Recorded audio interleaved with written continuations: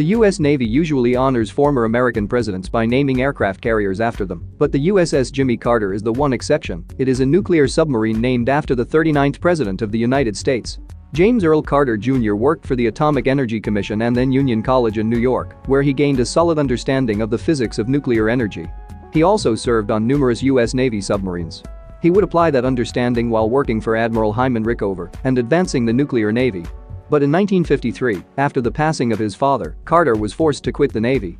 Rickover's team would launch the USS Nautilus, the first nuclear-powered submarine ever, less than a year after Carter left.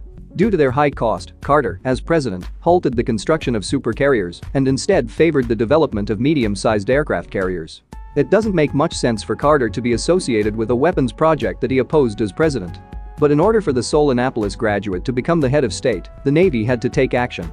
It makes perfect sense to dedicate the third Seawolf-class submarine to him.